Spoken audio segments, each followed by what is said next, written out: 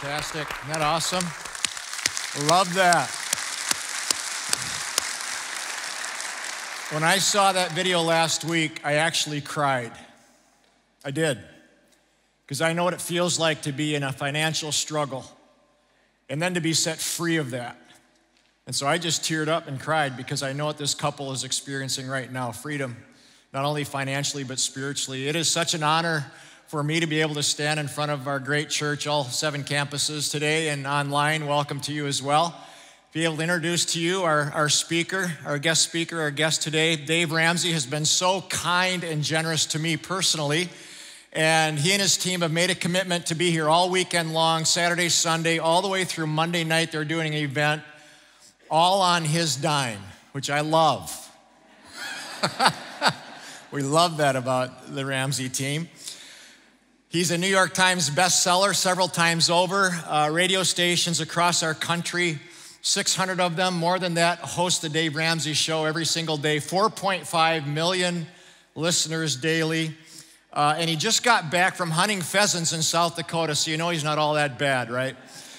Thousands of you in our church and those who are listening and are connected have gone through Financial Peace University and you've become financially free. And our prayer for the past 2 months has been that 10,000 more of you who are connected to our church in some way would go through Financial Peace University, would sign up for it this weekend and get your debt retired if that's a problem, and get your savings start to going for college, retirement, building financial stability, and to become generous someday if you're not already. Some of you would love to be generous, but you can't because you're so financially strained. And that's no way to live. God has a better plan for your life. And so many of us are indebted to Dave Ramsey for that. I've read everything he's written. His latest book, Entre Leadership, is the best leadership book I have ever written. I've read about 30 of them. And so it's right there at the top. My wife and I pattern our own financial habits according to the Bible and to the teachings of Dave Ramsey. And I'm so pleased. And we are so fortunate to have him here today. Would you please help me welcome from Nashville, Tennessee, Mr. Dave Ramsey. Come on up, Dave. Come on, man. All right. Love this guy. Yeah. Thank you, brother. Yep. Wow. You guys know that man and Eagle Brook are iconic in the church world. What a guy. Amazing.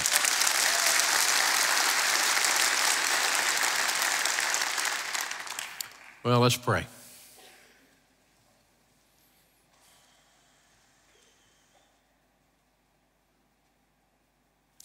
God, you know I can do these talks by myself. They sure are better when you do them.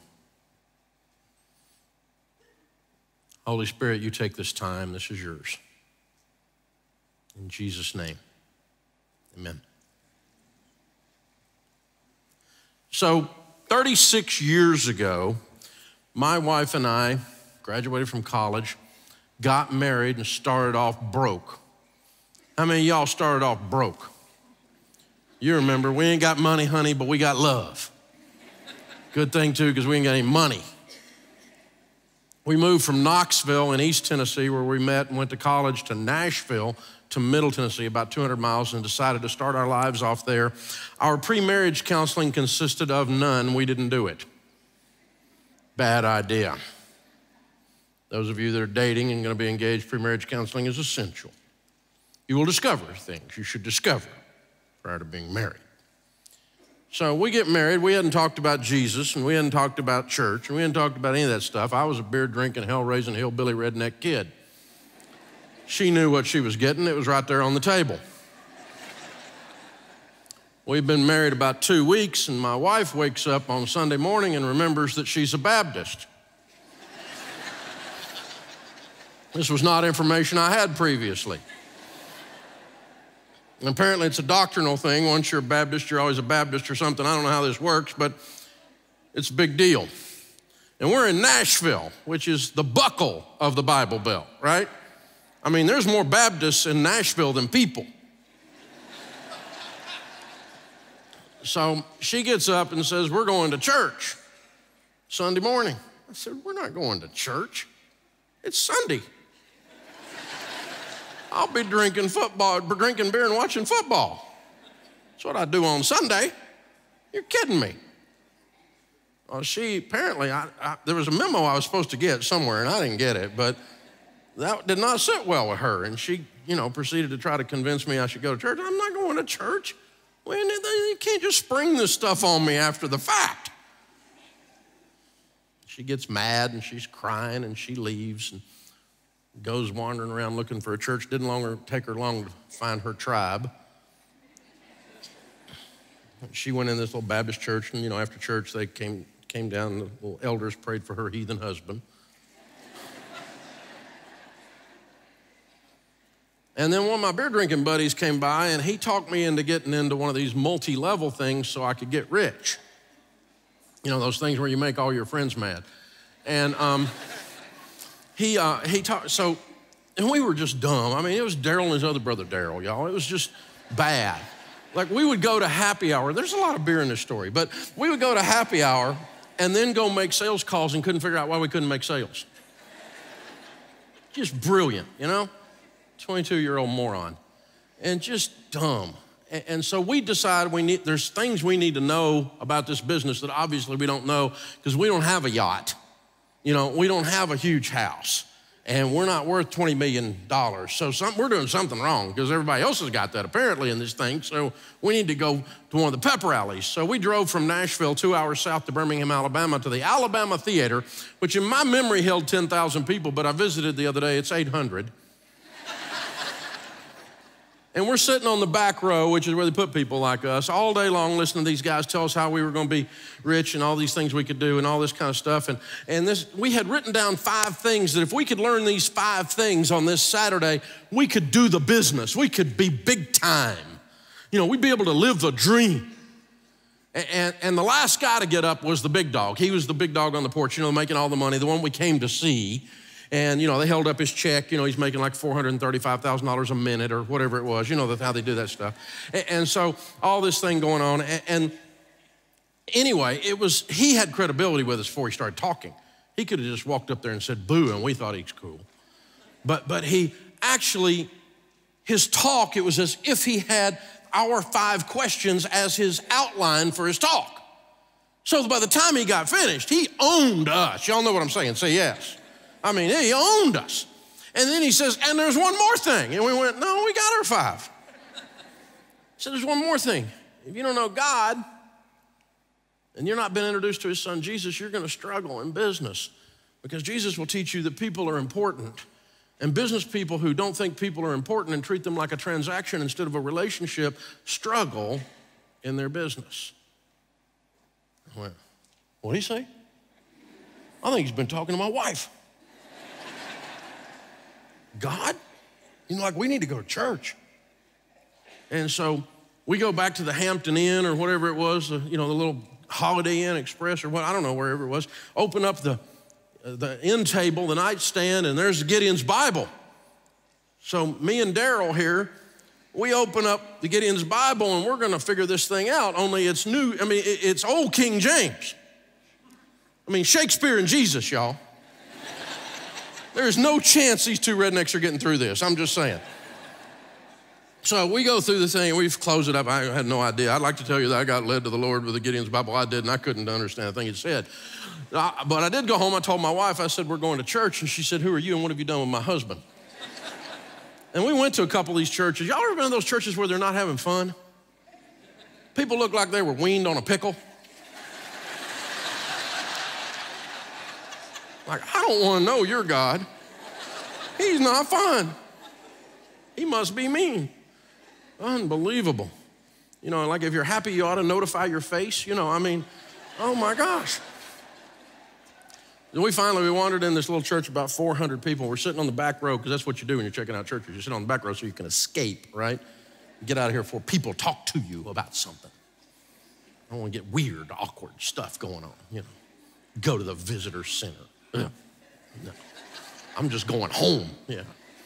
You know what you do when you're visiting. Y'all know the truth, right? You just check out on the back. So anyway, we're on the back row, and these people are in there. And then this woman raised her hand during service. And then another guy raised his hand. These people were raising their hands like they knew the answer to some question. And then another woman raised 2 hands, and she started swaying. I told Sharon, I said, if they get out snakes, I'm out of here. This is Tennessee, y'all. So, little 400-person church. We kept going back, though. Something kept pulling us there, and we found out later it's called the Holy Spirit. And it was an old school church. The old pastor, there's 400 of us. He'd stand 40 years ago, he'd stand at the back when you leave, and everybody shakes his hand as he leaves, and his wife give you a big hug. She's a big squishy woman. She'd give you a big grandma hug, you know. And her hugs, and that man being a man's man and not being a wimp, because I thought Christians were wimps, and being a real guy. And you know, those two led me to ending up on my knees and accepting Christ right there as a brand new 22-year-old new husband. Didn't know what he was doing, and it changed everything, y'all. Everything. Of course, I left that other thing, and I started buying and selling real estate, and I got rich. At least by a kid from Antioch, Tennessee standards. I ended up, by the time I was 26 years old, I had $4 million worth of real estate, starting from nothing. A little over $1 million net worth, and that year I made $200,000 cash taxable income. This is 1984, 1985. That's a lot of money. I don't know what neighborhood, that's $20,000 a month. I don't know what neighborhood you grew up in, but in my neighborhood, we called that rich. We were having fun too, y'all. I mean, you know that car you always wanted? I always wanted a Jaguar, because the neighborhood I grew up in, you couldn't even spell Jaguar. It was exotic, right? So I got me a Jaguar, man. Within 90 days, baby, I was a Jaguar.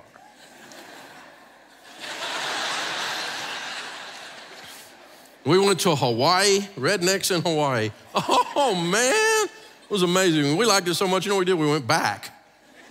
We got Sharon sparkly things. They weren't big enough, so we got her some more. Sometimes I hear people say, all those rich people are miserable.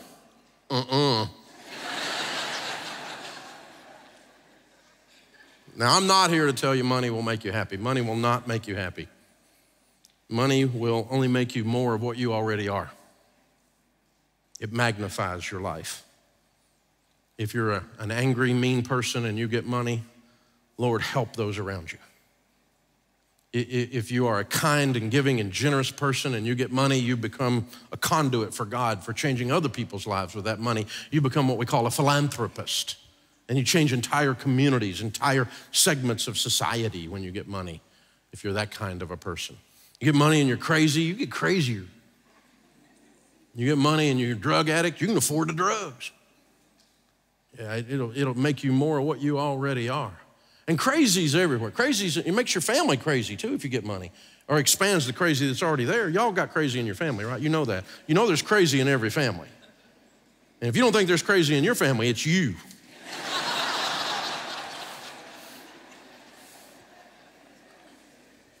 Some of these people put the fun in dysfunctional, don't they? Oh, man. So we were having a blast, but I had done stupid stuff with money. How many of y'all ever done something stupid? How many of you that didn't raise your hand have a problem with lying? This is church, y'all. Seriously. And I borrowed too much money. And the bank that we were working with got sold to another bank, and a guy looks down in another city and says, there's a kid in Nashville owes us millions of dollars on real estate. Let's limit this relationship, which is banker talk for ruin his life. And without going into all the massive details, I wasn't even late on the payments. They just freaked out and had the ability to, because I'm stupid. The paperwork I signed allowed them to just call our notes, quality of collateral clause, and all this other stuff. And so they just jerked the rug out from under us. And we spent the next 2.5 years of our life losing everything we owned. We were sued. We were sued so much that the guy with the sheriff's department, we're on a first name basis with the old boy. I mean, he's knocking on the front door, bringing those little pink lawsuit papers, right? And Sharon's like, hey, Harold, you want a cookie? I just made some. I mean, we're like, he's part of the family now. He's hanging out all the time, you know? And we were foreclosed on, and finally, with a brand new baby and a toddler and our marriage hanging on by a thread, we were bankrupt. Number one cause of divorce in North America today, money fights, money problems, money stress. Well, we were no different. I mean, we didn't get a divorce, y'all, but sometimes we just held on to each other to get a better grip. Y'all know what I'm talking about? She's from the hills of East Tennessee. Frying pan throwing there is an Olympic event. I'd like to tell you I bounced back, but I didn't bounce back. I just went splat. I blamed everybody else. It was everybody's fault but mine. The bankers, the government, the IRS, probably my parents. We blame everybody, right? You ever do something stupid, blame other people for you're stupid? Turns out McDonald's does serve hot coffee.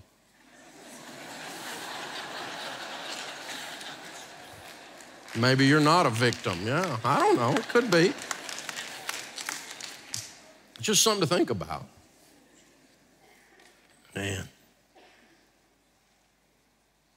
So I met God on the way up. I do everything backwards. I got to know him on the way down. Some of y'all been there. See, at the bottom, I had an I surrender all moment, and I'm not talking about a Baptist altar call that goes on till lunch. I'm talking about I really surrendered all. Jesus is not my co-pilot. He's the pilot. You're the Lord. What do you want me to do? How do I do this? I don't know how to be a daddy. I don't know how to be a husband. I don't know how to lead a company. I don't know how to handle money, obviously. I had a finance degree with letters and licenses after my name that says I'm supposed to know something about money. And there I sat broke. If you're really there, you can show me how to do this. And I began to open up his word because I didn't know what to do or how to do it. Now, some of y'all grew up reading this, but I didn't. And I was trying to figure out how to be married, and it says, submit yourselves one to another. Oh, crud. It means I gotta dry dishes. What do you mean serve your wife? What are you talking about? That's the other way around. My kids are reading through here. I'm gonna handle my kids this way, right? Dad, what's this rod stuff? Come here, baby, I'll show you. That one I know how to do. 2,500 scriptures on handling money and possessions. Jesus talked more about money in the parables than he did love and grace put together. Isn't that interesting? Why? You that concerned about money? Jesus. No, he just knows that as he can get to us through our wallet, he's going to get into our hearts and gets our attention that way. How we handle money is so reflective of who we are, our character, our spiritual walk. Where your treasure is, your heart will be also. And so there's 5 things, if you do these 5 things with money that we've learned. I could do a seminar, 8 hours on each one of them, but we don't have time. They told me that I got 32 minutes. After that, the Holy Spirit leaves. So, and the other campuses shut off and all that stuff. So, but these 5 things, if you do these 5 things with money from the Bible, 100% of the time over the next 15 to 20 years, if you work and earn an income while you're doing these 5 things, you will build a level of wealth 100% of the time. Now, it's not like prosperity thing or something like that. It's like if you plant corn, guess what grows? Corn! Ah! It's not beans. You know, nobody's shocked, right? As you sow, so shall ye reap. So what you do in your life, what you put in your life is what you're gonna get out, is what it amounts to. If you do these 5 things, you'll win with money because they're Bible. And straight up, Jesus says, do it. I love you, son. I've got a plan for you. It is not to bring you harm, but to give you hope. Remember Jeremiah 29:11, right? And I can, hope deferred makes the heart sick. But when desire comes, it is the tree of life. I've got a plan for you, kid. I love you. I'm crazy about you. Do this stuff. These 5 things, if you do them, you'll win. Number 1 is live on a written budget. Jesus said, which of you intending to build a tower does not sit down first and count the cost, whether he has enough to finish it, lest he get halfway up and is unable to finish. And all who see him begin to mock him and say, this man began to build and was unable to finish. Think about how much money you will earn in your working lifetime. For most of you, it is millions of dollars. From the time you're 20 to the time you're whatever working, you had all those years of income together, it's millions Some of you, tens of millions. If you're gonna build a $2 million house, a $5 million house, you would use a blueprint. You wouldn't walk up to the builder and go, just put it over there. Hope it works out. Here's $2 million, whatever you think, just do it. You don't do that, you have a plan. Zig Ziglar, my friend, used to say, if you aim at nothing, you'll hit it every single time. Winning is not an accidental act. It's an intentional act. No one wins the Super Bowl, and after the game, they interview them, and they go, so how did you win the Super Bowl? I don't know, I just got off the bus, and here we were. No, since he was 4 years old, he's been running that route, turning and catching that ball. We'll watch it tonight when the Vikings win, right? You don't sound too sure. Okay. But I mean, winning is an intentional act. You don't accidentally win at your marriage. If you've been married over 10 minutes, you know that. You don't accidentally have children that behave, aren't wild animals. Look at some of these kids running around restaurants. Are you raised by wolves? It's an intentional act. Winning is not an accident. John Maxwell says a budget is people telling their money what to do instead of wondering where it went. On paper, on purpose, before the month begins. Number 2 is avoid debt. The rich rules over the poor, and the borrower is slave to the lender. 100% of the references in Scripture to debt are negative. Not one time does God bless his people using good debt. It's not in there. Anywhere. It's not a sin. It's certainly not a salvation issue. You can have a MasterCard and go to heaven. That's not the issue. The issue is your loving Heavenly Father who's crazy about you, has a plan for your life, says it's a curse. You're a slave. You're a fool. These are the things said all through Scripture about debt. Now, you can do what you want to do. I'm just teaching you the Bible. You decide what you're going to do. See, here's the thing. We come out of college, right? Had a little student loan debt and, got a little credit card, and then I bought my wife a car I wanted.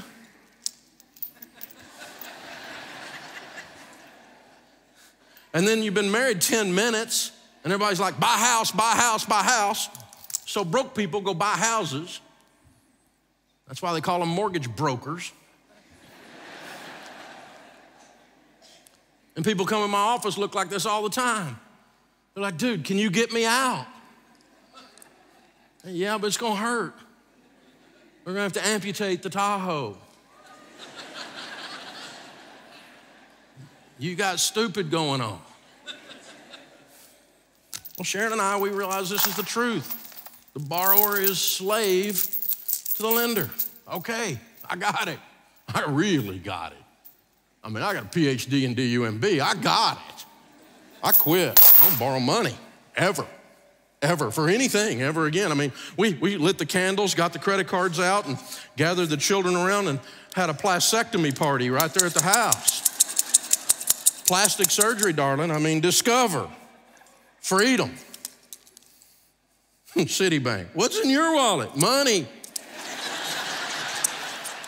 American Distress. Give me a break. Oh, Victoria's Secret. They take cash. It's okay. You're all right. Isn't it amazing? You don't have any credit cards? No, I don't have any credit cards. That's my wallet. Green presidents' faces. Accepted everywhere. Just about. 4 pieces of plastic. A debit card on my business. You have to have money in the account to use that. Y'all know how that works, right? A debit card on my personal, my driver's license, and my handgun carry permit. Oh, look at you. There's rednecks in Minnesota too, huh? Yeah, who knew? Yeah. Yeah, I said that in California the other day. I about got arrested. Good to be back in America, but yeah. Man, y'all are something.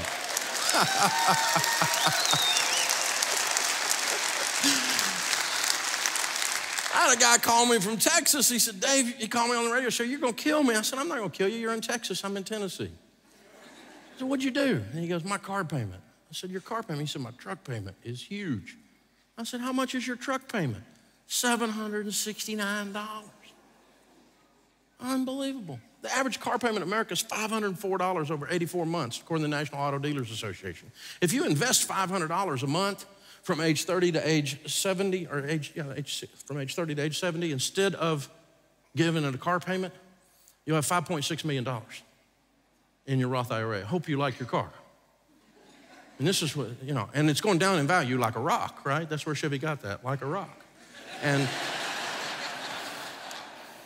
this guy says his truck payment's $769. I said, $769?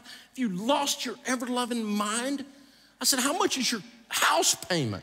He goes, well, we live in a double wide. It's $550. I said, dude, if your truck payment is bigger than your house payment, you might be a redneck. Wow. See, here's the interesting thing, biblically speaking and mathematically speaking. If you don't have any payments, you know what you have? Money. Ooh, that was deep, wasn't it? You can drive right past someone if you're not careful. Number 3, foster high-quality relationships. Do not be deceived. Evil company corrupts good habits. You talk like the people you hang around with. You act like the people you hang around with. You read the same books and go to the same movies, the people you hang around with. If they read Scripture and are memorizing Scripture, you'll memorize Scripture. If they drop an F-bomb every 32 seconds, you'll use that as an adjective as well. You become who you hang around with. As a matter of fact, studies tell us that your income over the next 10 years will be within 10 to 15% of the average of your 10 closest friends' income over that same period of time. Some of you are going, I need some new friends. Maybe, I don't know. I'm not saying be snobby to people. I'll be nice to anybody. I don't care who you are. You could be completely wrong and vote wrong and everything, and I'll still be nice to you.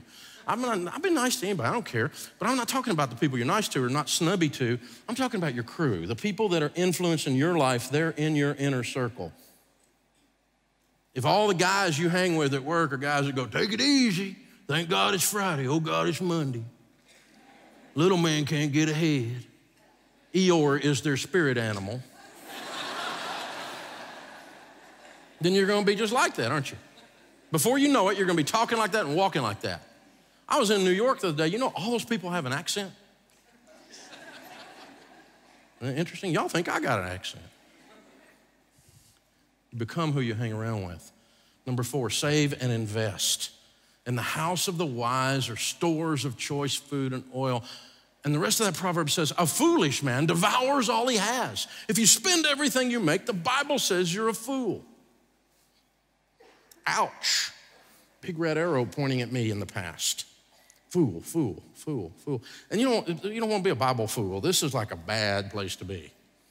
This is not like a greeting like, hey, fool. No, this is not a smart person, So you don't want to be this kind of fool. Wise people save money. God said through his child Solomon, the wisest man that has ever lived, in the book of wisdom, that wise people save money. Choice food in biblical times, when Solomon would have written that, would have been reserved only for the aristocracy. There were only 2 classes of people. A very small percent were rich and everybody else was dirt poor. Remember, 2 loaves and fishes was gonna feed the kid for the whole day.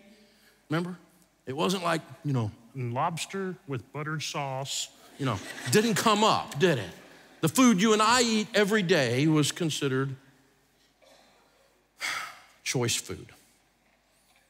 Oil is a sign of God's Spirit. It was used to anoint kings, keep the Holy of Holies lamps lit in the Holy of Holies. And so wherever you went, you saw oil. It was God's Spirit, and oil was used like a carafe of oil could be used in the open marketplace to do an exchange like we use green presidents' faces. In the house of the wise is wealth. You save money. Grandma said it. She said, save for a rainy day. Why? It's gonna rain. Dave, you need to be positive. I'm positive. It's gonna rain. There's gonna be a job layoff, a car wreck, something's gonna happen. Something's coming. This one I never understood. An unexpected pregnancy. Say what? But something's coming, right?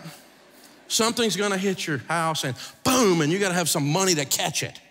That's your first thing you save for, is for the emergency fund, the grandma's rainy day fund. Then you invest so that you can retire with dignity and not hope the government, which is well known for its ability to handle money, will take care of you, right? Wise people save money. Well, Dave, I live by faith. Then have the faith to read the book of wisdom that God wrote that says wise people save money. That's living by faith. If you plant corn, that's living by faith. You don't know if it's gonna rain. You can't make it rain. You don't know if the sun's gonna shine. You can't make the sun shine. Farmers understand this concept of having a partnership in your personal actions and what God does. These two things come together and it makes your life awesome. It's called blessings. I had a young man working for me and he was doing the wrong stuff, he was doing the stuff he was doing the wrong way. And I said, dude, you gotta stop that. Do it this way. I came back a week later, he's still doing it wrong. I said, dude, you gotta stop that. Do it this way. I came back a week later, he's still doing it wrong. I'm like, buddy, we're gonna set you free in Jesus' name. Stop that. There's a right way and a wrong way. You're doing it the wrong way. Do it the right way. And he looks at me and says, I'm not like you. And I said, okay, change.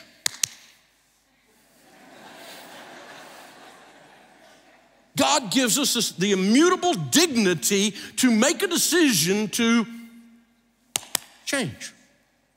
We can be doing the dumbest thing in the world and we can stop doing it on our own decision and go, that's it. I've had it. I'm gonna change. I'm gonna not treat my wife that way anymore. I'm gonna speak differently to my children. I'm gonna change. I'm gonna work while I'm at work. I'm gonna change. Because the diligent prosper. Have you seen that in scripture? You know, it doesn't say the lazy that steal and get by with what they can get by with, come late, leave early. That's not in there. They don't prosper. Stuff's not hard. Change. See, when you're going the wrong way and you stop of your own accord and you use the dignity that God has given you and you decide, I'm going to change. In Christianity, we call that repentance. Repentance means a turning away from something that was going to bring harm to myself or others due to my behaviors. It's called sin when I'm doing that. I have the right to turn away from things that aren't working. I can just decide. See, if you decide to get on a budget and you decide to get out of debt using the budget and you don't have any payments and you're hanging out with people who are generous and people who are getting out of debt and don't want to have any payments, then you'll be able to save money. And you know what? You'll have money. And then you'll be able to do the fifth one, which is be outrageously crazy generous. God loves a cheerful giver. It's really hard to be a cheerful giver when you're broke. But nobody plans to get out of debt hanging out with people on purpose to be broke. You end up, what I promised you at the beginning, building some wealth. Being generous starts with a tithe to your local church. That's what we evangelicals, we believe that. We've taught that. You know, that's your baseline. I'm not talking about that. I'm talking about the Spirit invades your life. You are generous. You are smiling. You're the person that opens the door for someone else. That's a generous person. They're not self-centered. They're other-centered. You see, what happens is a spiritual transformation going on here through the money. That's why Jesus talked about this so much. He didn't want your money. He wanted you. To let him be the Lord of your life. You got the opportunity to change and say, I'm gonna be wildly generous. Here, do this one, just try this one. Thanksgiving's coming. We've already agreed that you and I eat choice food. As a matter of fact, the meals that we have every day, particularly Thanksgiving at Grandma's house this year, is beyond what the average person has eaten in the history of man. We eat better, most of us way better than we should. It's wonderful. So this Thanksgiving, I want you to do this. I want you to go to Grandma's house. I want you to have a feast. I don't want you to be guilty about it. I don't want you to sit and go, oh, they're starving children. No, I want you to eat that food and enjoy it. But on your way, I want you to leave 30 minutes early, and I want you to go to the little diner that's open all the time for breakfast. In the South, we have Waffle House.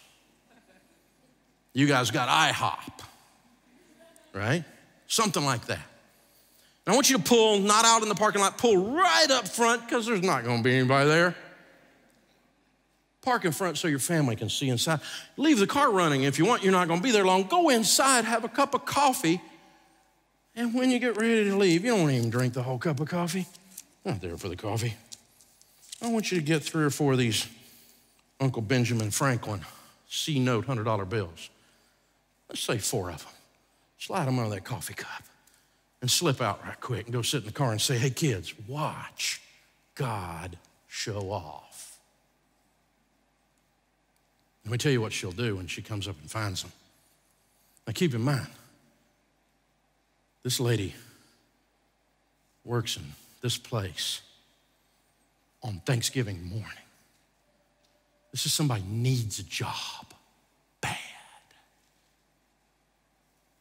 She'll pick up those 4.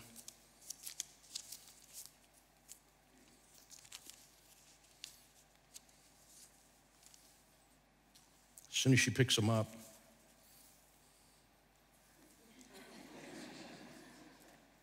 she thinks it's a trick because it's been so long since anything good's happened to her. Can't be real. And in a minute, it starts to settle in. This really is happening. It's Thanksgiving. The next thing she'll do is this.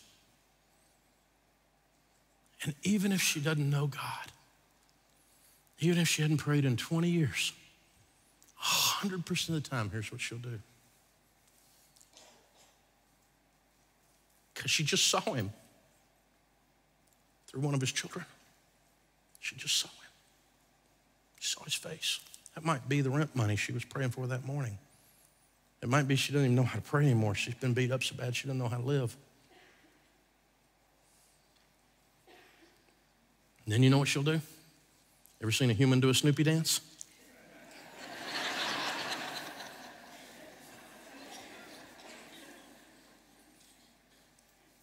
I want you to go spend $300 or $400 on each other. Have some fun with it. But I want you to try something like that with some money, because you'll never find more fun you can have with $300 than that. That's about as fun as it gets. Oh, and by the way, your 12-year-old just watched this happen. You're changing your family tree. You're setting a standard. It's a different way we live in our house. As for me and my house, we're gonna serve the Lord.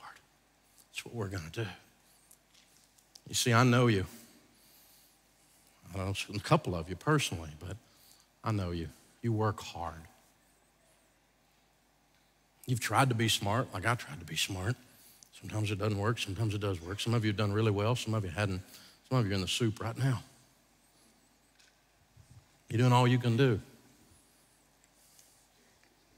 I believe in you. I've watched people just like you make a decision to change. I've watched people just like you put themselves in a position that they've lived like no one else so that later they can live and give like no one else. I'm proud of you. I'm honored to be one of you. God, we thank you for this day. We thank you for these folks.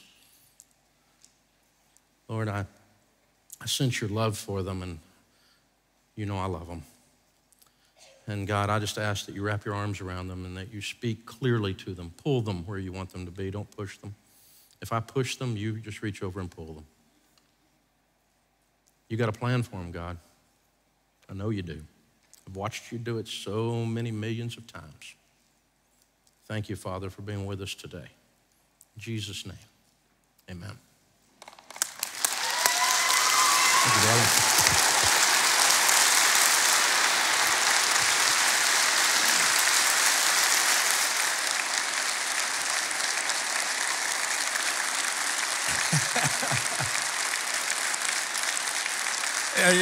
These are actual credit cards. I thought they might have been hotel cards or something, but he's got all kinds of these things. I guess people send them to him. Honestly, they do.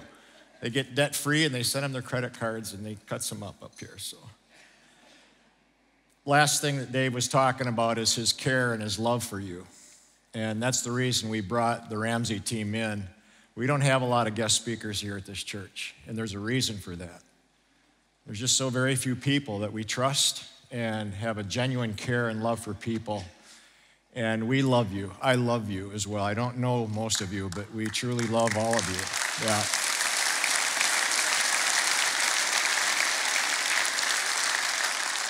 And what we want more than anything well, not more than anything, but one of the things we want for all of you is to be financially free. And I believe, just like David said, every single one of us can become financially free. It might take 20 years, might take 10 years, 20 years, but you can become financially free, get out of debt, start building resources so that you can be generous. Some of you want to be generous, but you can't. And God wants to free you from that. And so we're praying that 10,000 more of you online and all of our campuses will go through this course and let God do a new work in your life. It's as much a spiritual issue as it is a financial or material issue. And we're praying that many of you will go through this Financial Peace University. Here's how you do it at all campuses. There's 3 ways. You can text FPU 555888. Access it that way, or stop at our Next Steps area in all of our lobbies at our campuses. That's another way. Final way is you can just get online, eaglebrookchurch.com/FPU, and you can access it that way. But gang, thanks for coming. Let's all stand and for closing prayer and be on our way today at all of our campuses and online. Thanks for joining us there as well. Let's pray together. Father, thanks so much for the gift that we received today, this amazing teaching from Dave and his team. God, thank you for the promise that we can become free, not only spiritually, but also financially in every other way. God, we all get distracted by what we see other people have, and a lot of people are just in debt, living way beyond their means and heading for a crash. And we don't want to do that. So God, I pray that every single person here, including myself, will reevaluate how you want us to handle money for our sake and also for your sake. God, thank you for your love for us. Thank you that you want to set us free spiritually, financially, relationally, every other way. We love you, Lord Jesus. Help us to that end, I pray, in Jesus' name. Amen. God bless all of you. Have a great day, everybody. Thanks for coming.